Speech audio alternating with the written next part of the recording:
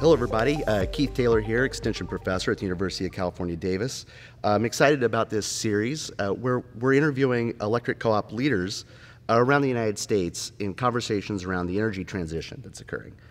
Part of the point of this series is to educate folks about the utility sector, but also electric co-ops in particular. Electric co-ops hold this unique space where they can help out communities in the transition, meet public policy needs, while also hitting various climate targets along the way. With me today is Donna Walker, President and Chief Executive Officer of Hoosier Electric. Hoosier Energy is actually the official title. But thank you for being with us today, Donna. Yeah, thanks for having me. I appreciate it. So, Donna, before hopping in and talking about you, I was hoping you could talk a little bit about what is Hoosier? Yeah, so Hoosier Energy is a generation and transmission cooperative, and we're a non-for-profit organization, and we actually provide electric power and services to our 18 member distribution co-ops who are located in the southern half of the state of Indiana and also in southeastern Illinois.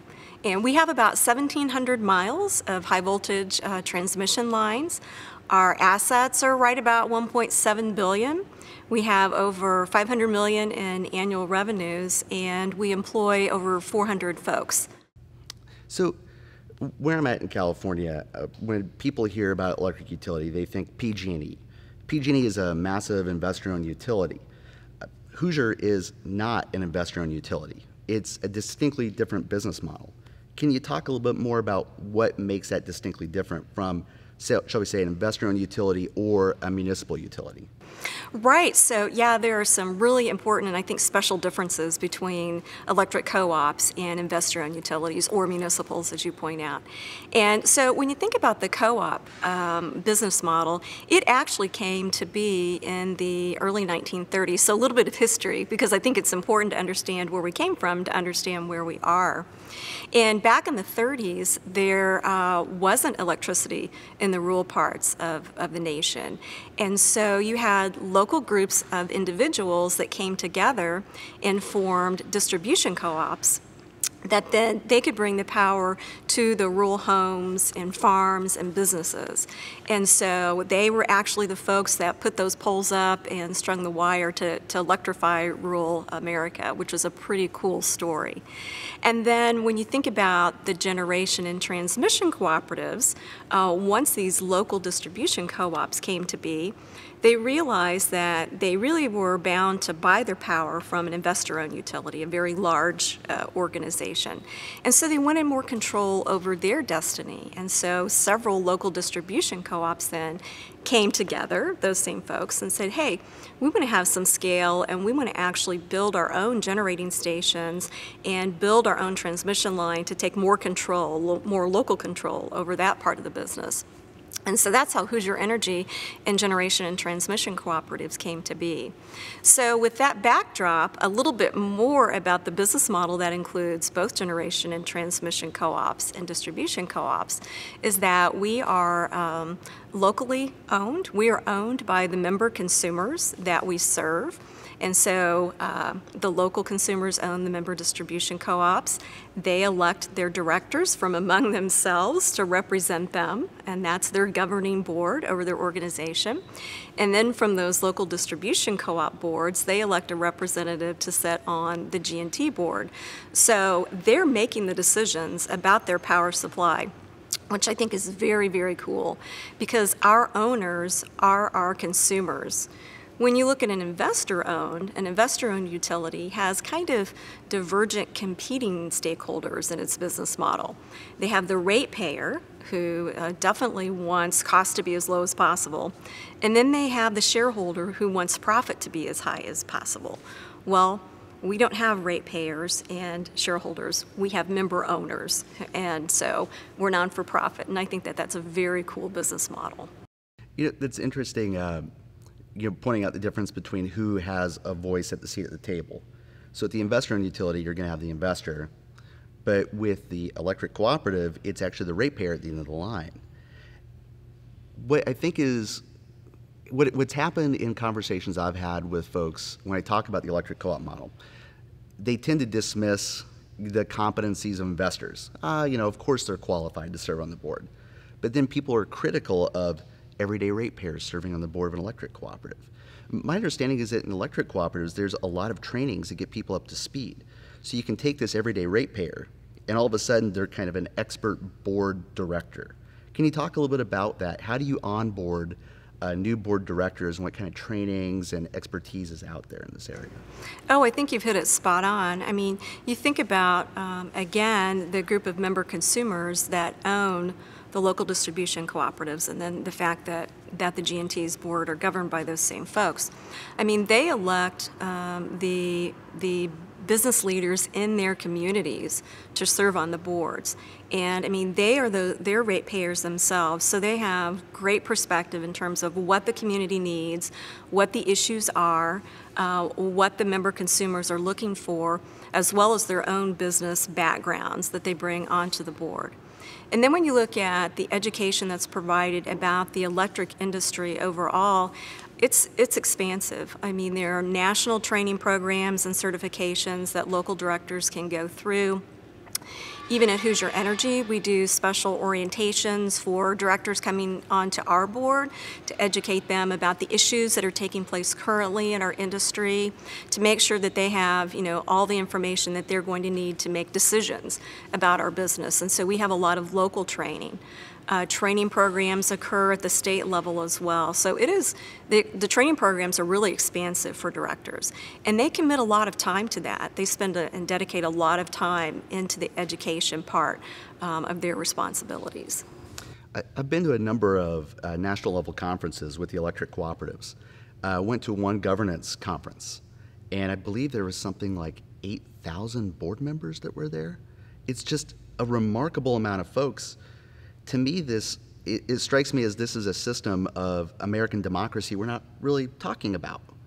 We talk about elections, we talk about government, but democracy doesn't just happen necessarily through government, right? It would appear as though the electric cooperatives are another conduit for that. And the reason why I think that's important is when I hear of critiques of electric cooperatives, one of the things that will pop up is they're not regulated. Many states, they're not regulated under public utility commissions. I think the executives such as yourself might contest whether or not they're regulated. Can you talk about how the democratic features come into play and how that fits into this regulatory picture? Yeah, I think that there is a fair amount of misinformation out there about the fact that electric cooperatives aren't regulated.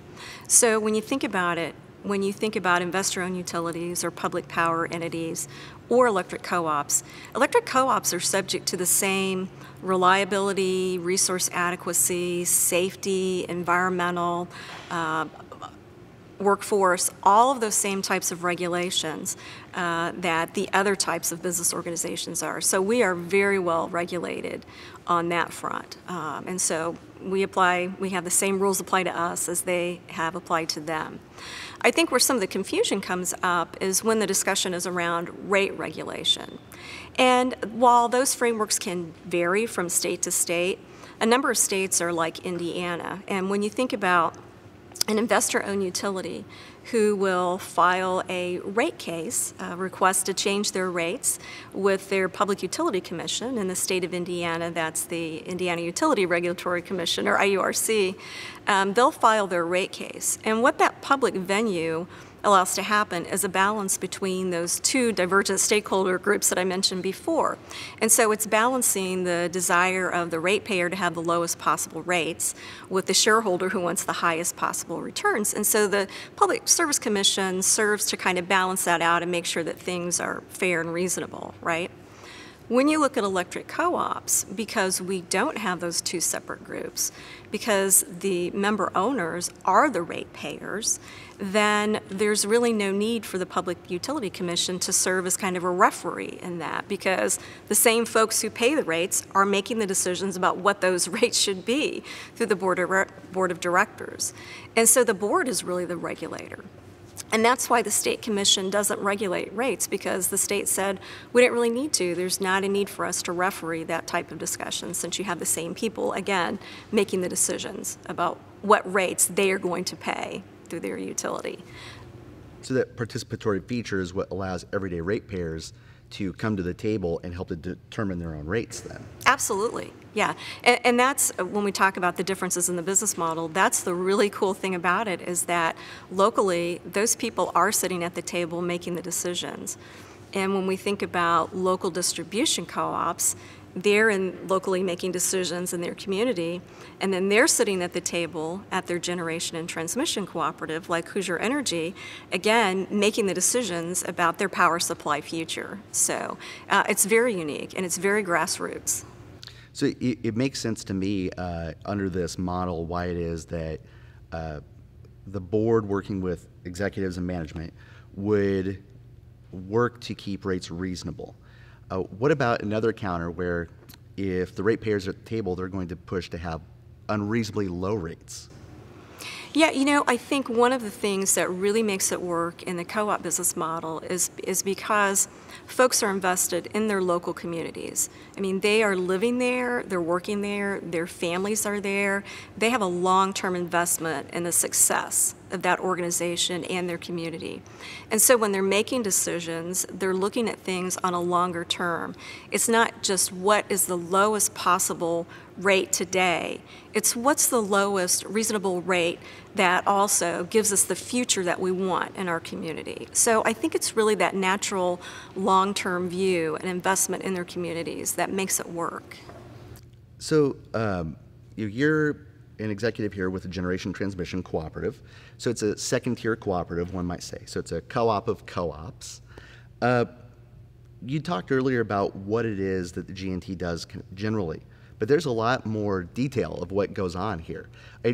Behind us, we have this big truck. We're here in a service garage. You have bucket trucks that are out there. You're working in transmission lines and all these sort of things. So you're pooling purchasing power, but you're also providing power at the same time. Can you talk about just the array of things that a second-level co-op offers its local member co-ops, and why that matters to the ratepayer at the end of the line? Yeah, so when you think about the story of how co-ops got started that I shared a little bit ago, that was really local individuals coming together to get the scale to form their distribution co-op to electrify their communities. And then when those local distribution co-ops came together to form the generation transmission cooperatives, again, that was about, hey, let's pool our resources together and get the scale to approach this in a more cost-effective way. And so they've continued to carry that philosophy forward. And so as we look at the generating resources, the transmission resources, supplying assistance to the distribution co-ops in times of storms or disasters. There's just this pool of resources that they can draw from that would be much more costly if they had to set up that infrastructure 18 individual times, as opposed to 18 of them coming together and sharing in those resources. So they get more services at a lower cost by joining their power together. And so you're right, you see our operations that are kind of around us today. But in addition to the generation and the transmission, the nuts and bolts of our business, they also use their generation and transmission cooperative for scale for other types of services. So we talk about whether it's education or communication types of services, economic development types of activities, having key accounts managers, folks with expertise that they can share in a pool at the G&T that can then serve their local co-ops. So really our members have taken advantage of the scale that they have here at Hoosier Energy for a whole variety of services that we provide to them. And so again, that serves to provide great service to their local communities at a lower cost. Especially being in a place like California, you hear a lot of folks talk about things like distributed energy. They want to do rooftop solar and this sort of thing. But me, being in California, even though I'm a professor, I'm renting. I can't afford a house there. That means I can't afford to participate in that. My understanding is that G&Ts allow that ratepayer to participate in some ways in this energy transition in interesting approaches. And I think Hoosier's getting into solar, some of this. Can you talk a little bit about some of Hoosier's renewable energy portfolio and what you're doing there? Right, so several years ago, one of the first things that we did was working with the member systems, we actually created 10 1-megawatt solar projects distributed throughout the service territory. And then, so that was kind of our first foray into distributed generation. And those projects have been really successful, not only for the solar power that they generate and produce, but also as education tools. I mean, we have a number of community organizations, school systems that will come to visit the solar arrays for education. We've tried some different agricultural types of pilot projects at the facilities. So that was kind of our first step into distributed renewable resources. As we look at all the changes that the industry is going through currently, which is to open up and move away from just the concept of large central station generation to more opportunities for smaller types of installations, even down to the residential, not just solar panels on your rooftop, but also using devices like smart thermostats or electric vehicles and associated batteries. You know, we're working with members to try a number of pilot projects throughout our system so we understand how those appliances and how those distributed resources may work on our system. Because when you think about it, the large electricity system and grid that we have as a nation today was built for very large generating stations and for power to move one way. What we're talking about in the future is for power to move two ways. You know, and so how's the system going to perform? We want to make sure it's still reliable. We want to make sure that we do things in a very cost-effective way while meeting end consumers' expectations. So it's a really exciting time, and as we work through the pilot projects with our member systems, that's going to put us both in a great setting to be able to know exactly what we can do and how to do it well for end consumers. So it's a really complicated time, but it's also a very exciting time. That's really interesting because, as you're alluding to, the way the grid used to work, it was very asynchronous. It's kind of one-directional, and now it's multi-directional. At the same time, you need to have someone that's kind of the traffic keeper, traffic guard along the way. There's obviously governmental organizations that come into play, but if we look at just things like the utility commissions or even the ISOs, for example, you know, that doesn't paint the rich tapestry of what's out there. There's all these other kind of NGOs or nonprofits or co-ops that are playing in this system. And my understanding is that Hoosier has been involved in helping to build out and add capacity to the overall grid. So it's not that you're just facing the consumer, you're also facing the grid at the same time. So one of the stories I heard is that Hoosier was part of the original group of utilities that helped to form the MISO, the Midwest ISO, but also ACE's Power Marketing. And I'd like to hear more about that. Like, what are these support organizations that are out there that you're taking this second level of co-op, you're basically developing a third and fourth level, and you're contributing to other kinds of institutions. Can you talk about that too? Yeah, so let's start with the MISO. And so you're right, Keith, we were one of the original transmission system owners that helped form MISO. And we were right there alongside investor-owned utilities and municipals, and so from the beginning. And you're right, there are a lot of operational considerations that the folks in the trenches that are operating the power plants and operating the large transmission system really have to have a role in that to make sure that things work well. And I think what we've seen through the creation of MISO, and then as it evolved from a transmission organization now to, you know, a wholesale market in and of itself, we've seen that scale, so the theme of scale again, has really brought a lot of benefits to us.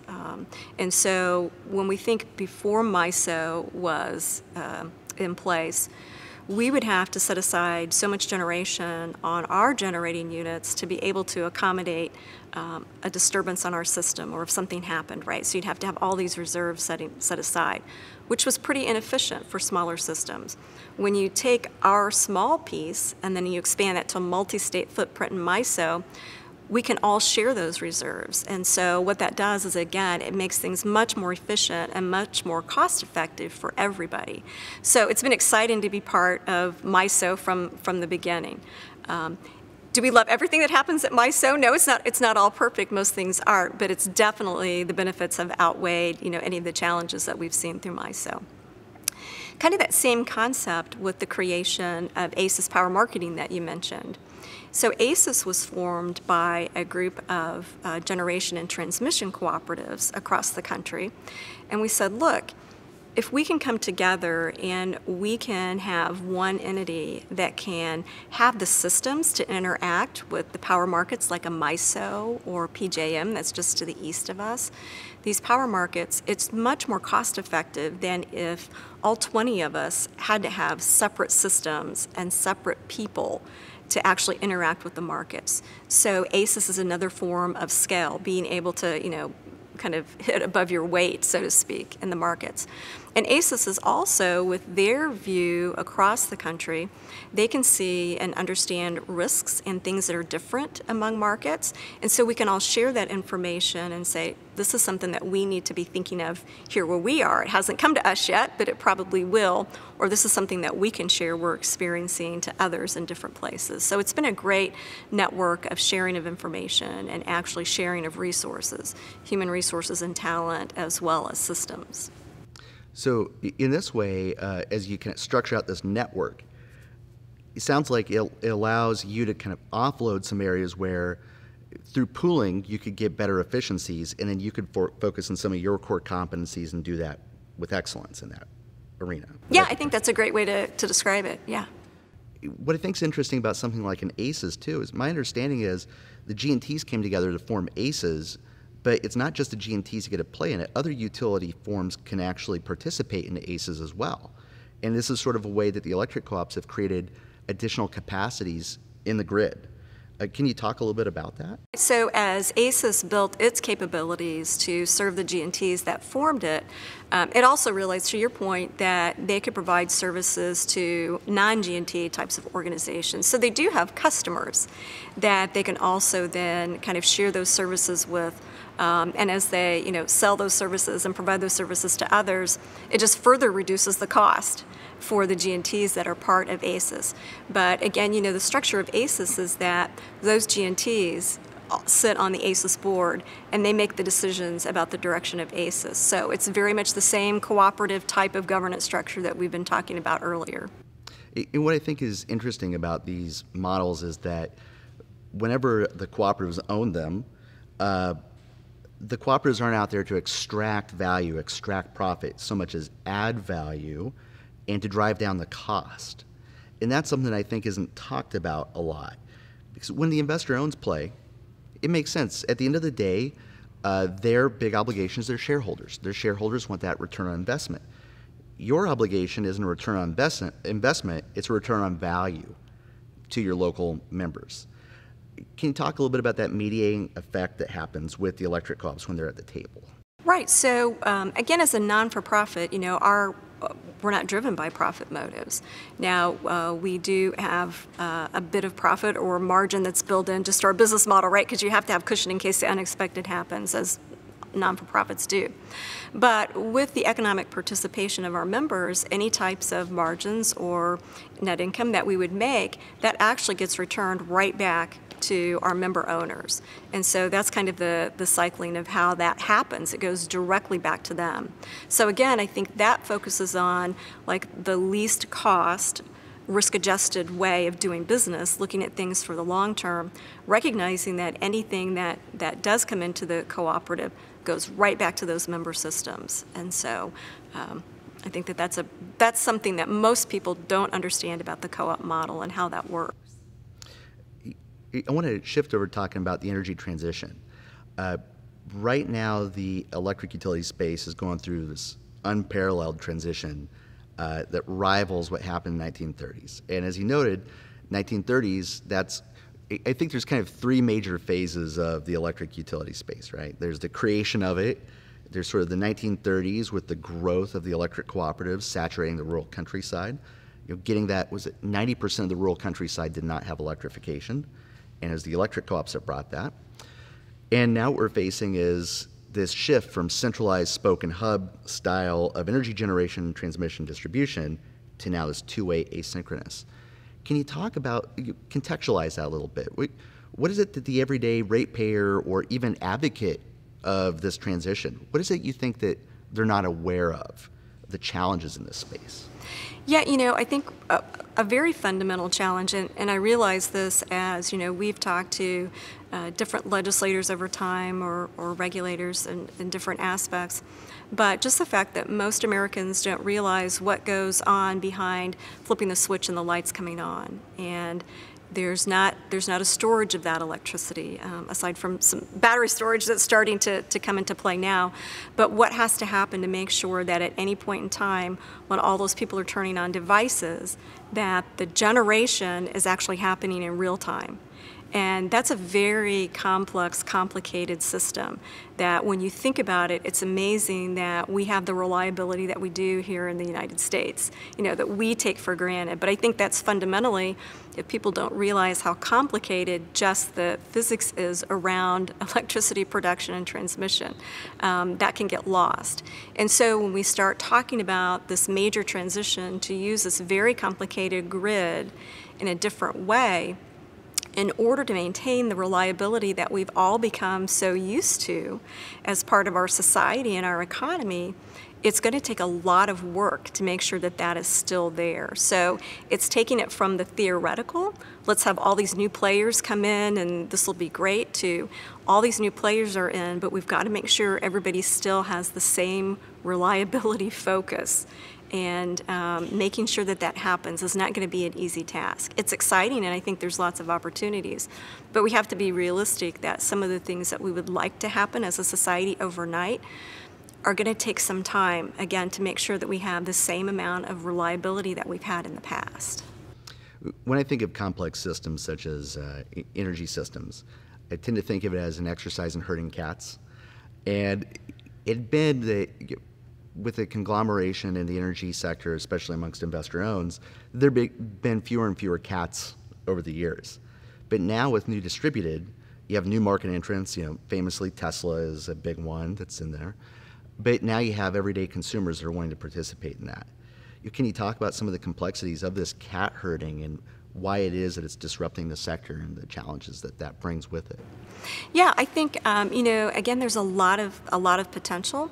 I think when I have seen major changes that have gone on in our industry, over the past 20 plus years since I've been part of it, oftentimes when you have new entrants in, there becomes a lot of misinformation that is out there. Not saying it's intentional, but just misunderstandings of the complexity and so forth. And so consumers are told, oh, you can do A, B, and C, and it'll be easy, and it'll be quick, and this is what you'll earn from it. The reality and the practical side of it is that there's a lot more that goes on behind the scenes that's going to need to happen. And sometimes that leaves consumers feeling frustrated, right? And so one of the things when I say that it's going to take some time, I think there's going to need to be a lot of education at making sure that consumers have good information to make their decisions about how they'll be able to participate in new areas of the market. And FERC is making moves to open things up to more entrants and participants and consumers in the market, and I think that that's a good thing. And but I also say we need to make sure that people have the good information to make good decisions and that we maintain a reliable electricity supply. So when you think, for example, of all these different folks now coming into the space, we hear so much in the news about cybersecurity and the disruption that cyber threats can pose. When you think about all these new spots that people can participate, those are new spots for cyber events to happen. And so those are examples of things that we really need to be mindful of as we move towards transitioning into the future. Sometimes I think folks can read that as the utilities are saying no. I don't see it that way. I certainly don't think about it that way. I think that just because we've seen the complexity and we live in that space every day, we're just saying yes, but let's be mindful and let's be very thoughtful about how we do it. I think one of the great stories here that kind of highlights this is a recent movement around the coal-fired power plant that was in Hoosier's portfolio. I would love to hear from you about what that all entailed. What's this story about, and how does that highlight the challenges of the energy transition, but also the interesting opportunities that are out there with the transition?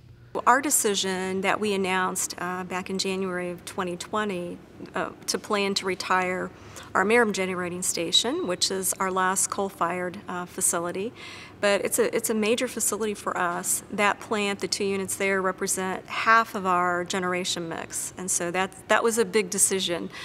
Most utilities that are making decisions about a particular plant, it may represent just a small fraction of their supply, but this was major for us.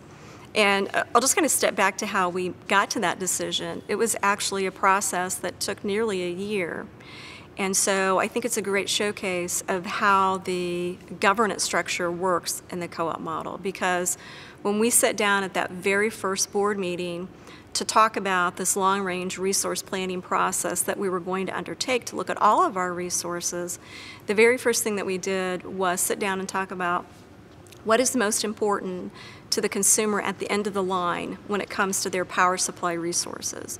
And so once we decided and determined what that was, that then became our scorecard to evaluate alternatives in front of us.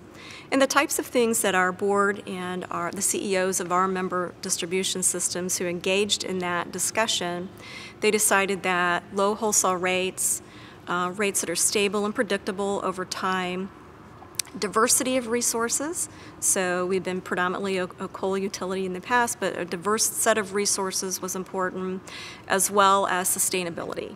And so those were kind of the 4 factors that became our scorecard to weigh alternatives against. And so after that first meeting, we embarked on an 11-month process where we really looked at what was going on in the market, the MISO market around us, as well as nationally. What could the future look like? What are different scenarios that the future could play out?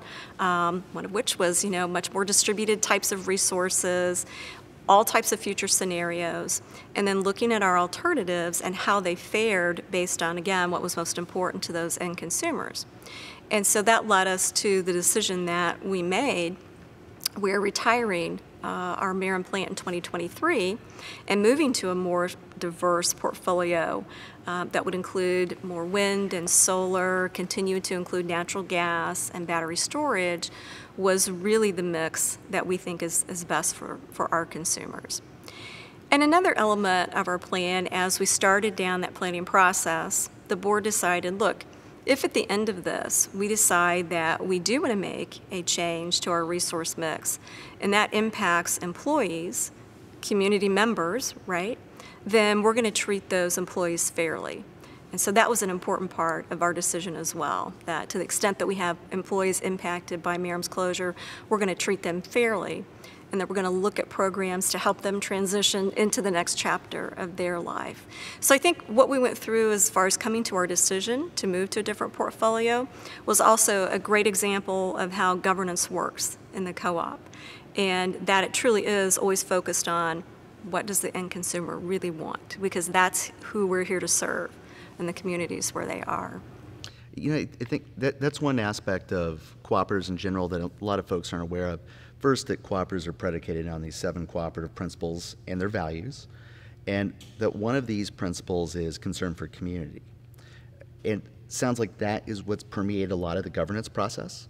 So yes, you're facing the energy sector, and yes, you're making decisions based on that. But at the same time, because the local ratepayers serve on the board, this keeps Hoosier in check, so to speak, but also rooted in its community, what Hoosier wants to do for the community. So with the closure of the coal-fired power plant, y'all are giving a lot of deep introspective thought to what's happening to the workforce there. Can you talk a little bit about what's happening with that? Sure. I mean, again, the board's view was, look, we want to make sure that we treat employees fairly. And so we worked with the IBEW to actually come up with a package of assistance, an assistance program for our union workforce that's impacted by Merrim's closure. And so we think that is something that will, again, help those employees transition into their future, because at Merrim Station we have employees who are early on in their careers, we have employees who are, very nearing retirement, and all in between. And so we wanted to make sure that there was something there for everybody. And part of the assistance program was retraining, And so one of the things that we did early on was we partnered with Indiana State University to create a emerging energy technology certification program that was open to only Merom station employees that could retrain them for skilled positions in other areas of our business where we really have a need, in the meter relay and communications areas of the business, which are growing because of all that distributed work that's coming at us. And so that was something that we offered to employees as an example of, if you're interested in a career opportunity elsewhere, you have access to this program. And we knew with that program that Hoosier Energy probably couldn't employ all the people that we could get through that program, but that was okay. We have need, but the broader industry has a need. And so if we can help an employee move into a skilled position with another utility, that's okay too. That's a win, right? And so those are some examples of what we've done with the program. We also developed a similar assistance program for our non-union workforce that'll be impacted by Merom's retirement. And I think that that's given the employees, we just finalized that a few months ago, and I think that's given them some certainty as we move towards the ultimate retirement of the plant. Again, we're expecting that to be in early 2023, that they know what the landscape is as they move toward that, because we're continuing to operate the plant today up until that point. So for me, as a displaced Midwesterner that's now on the West Coast, what I really like about this story is that it shows that there's these Midwest innovations that are coming out that often get overlooked in this energy transition conversation. It also shows that despite all of this, shall we say, angst that's happened in the Rust Belt, where people think that as we go through this transition, it's a zero-sum game, it doesn't have to be. If you have the right stakeholders at the table and we do these things intentionally, the energy transition can actually be a benefit. It could drive economic development. And I think that's kind of a heartening story in all of this. I want to pivot briefly over to talking about Hoosier's community impact. So my understanding is that internally to Hoosier, you have an economic development team. So you're working on things with the grid, you're facing your ratepayers, you're trying to help them through helping your distribution co-op members. Can you talk about what you're doing on the economic development side? Yes, Hoosiers had a very active economic development function for decades now. And we've been very successful at it, working with our member distribution cooperatives to attract new businesses, shovel-ready sites, a very robust economic development type of feature. And so that served us really well in the past. However, it'll continue to serve us well in the future, but I think it's going to look different, as prospective industries have all kinds of new things that they're looking for. They may have their own sustainability goals and own types of community involvement that they're interested in. I think that that's going to showcase, and we're going to be able to tailor our programs rather than having kind of a massive program. We'll make it more individualized to what their needs and wants are. I think the days of having an economic development rate, that's been a very important feature to attract new businesses into our service territory and the service territory of our members. That served us well, but again, I think we're going to need to change that up and tailor that. And so I'm excited about what economic development is going to be in the future. So it's been one way in the past. I think it's going to look very different in the future to make sure that we continue to be successful. But again, as far as attracting new businesses in, it's as much about the jobs that it brings to the community and the benefits that it brings to the communities as it is about selling electricity. And I think that that is very different for co-ops than it is for other types of utility business organizations. And so we talked about the retirement of the Merom station. Another thing that we're very actively pursuing, working with state and local economic development groups, is to try to attract new industry onto that site, because there's a lot of potential benefits there. There's already water treatment facilities, there's access to water there, there's access to rail facilities, there's lots of things that make it very attractive to industries. And so we've been active on that front too, to try to bring in a new industry onto the site that again will bring some jobs that won't necessarily be there at Merom as an operating plant anymore. I think, Donna, one of the other areas folks say that needs a change in the utility sector is around diversity, equity, and inclusion. You coming into Hoosier, you're the first female CEO to serve in this role. And I think that's absolutely wonderful. when people look at the landscape of utilities in general, they tend to look at it as kind of like a kind of a white male terrain. I'd like to talk a bit with you about that, about what your own trajectory is in this space. Can you talk about your background, where you come from, and kind of your role as being a female executive leader in this position? Yeah, so I actually grew up in a small town that's just about an hour south of where we're sitting here today. So I'm a native of the Hoosier state, and I'm an Indiana University grad, so I've always kind of stayed close to home. But I actually grew up working in my dad's general store, and that was before the days of the big chain stores, box stores, and so forth. So everybody in the community, came into my dad's store to get whatever they needed, from toothpaste to lamps to lawnmowers to whatever you needed. Sort of the old school Walgreens, right? Yeah, exactly. And, I remember working in Dad's store where if there was a fire, for example, somebody in the community had experienced a fire, Dad would say, come in and get what you need. And that's what you did for your community. And so I grew up with that's what you did. And so when I went off to college, I got my degree in business from IU and entered the world of public accounting. I was with a national public accounting firm for about 9 years as a CPA, and I got to see a lot of different industries and businesses, and that was a good experience. But I really kind of wanted to focus on one particular industry as opposed to kind of a broad brush and be with one company. And so the opportunity came up close to home at Hoosier Energy for the manager financial services role, and I stepped into that. I joined the company. It's been just over 25 years now, going on 26. And I remember when I left public accounting, some of my colleagues said, "Oh gosh, Donna, aren't you going to be bored doing the same thing every day, day after day?" And I am not kidding. When I look back over almost 26 years, I literally do not think that there have been any 2 days that have looked alike. It's been very exciting.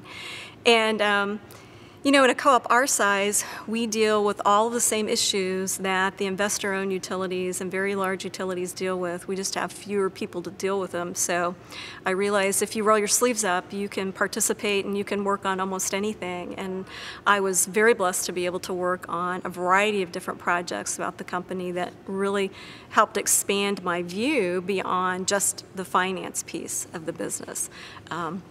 Things like process improvement at our Merrim station. We were going through a series of some outages many years ago, and we were trying to figure out the root cause. And I was able to work on that and a number of different projects along that route. But I kind of go back to how I was raised, and growing up in small southern Indiana town, it was just my sister and I. And my parents never said, you can't do this, or you can't do that, or you shouldn't think of doing this or that. And I don't ever remember having a conversation with Mom and Dad about it, but there was always understood that my sister and I were going to go to college. Like, you can pick what you want to do, but you're going to go to college. And so I guess I didn't know there were limitations. And I think that was very freeing, because I chose my path in the business world, and my sister chose her path in the medical world. And now there are so many women in, whether it's public accounting or in the medical field, but when we were making those decisions 35 years ago, there really weren't. And so I guess being naive to the fact that there were limitations served me pretty well. And you're right, whether it was public accounting and now in the utility space, there were many times when I would be the only woman in the room. And I never felt uncomfortable about that at all. I felt like my ideas were respected, just like anybody else's ideas. And it's been super exciting for me, having been in this space for a number of years, to see the numbers of women growing in the field. And so, we have women directors, we have women board officers, we have women CEOs at our member distribution co-ops. And so it's great to see that happen throughout the space. There's more to be done. But we're definitely moving along that path, and it's an exciting time. One thing I tell women, because I'll get asked the question, well, what advice would you offer women who want to move in the space? And I always encourage women to really go for the opportunity. And there have been studies that show that women don't tend to apply for positions unless they feel they're fully or almost fully qualified to step into it at that moment.